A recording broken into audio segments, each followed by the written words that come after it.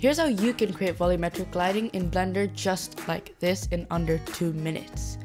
To start off, you should first add a directional light source such as a spotlight and sun lamps. They work the best.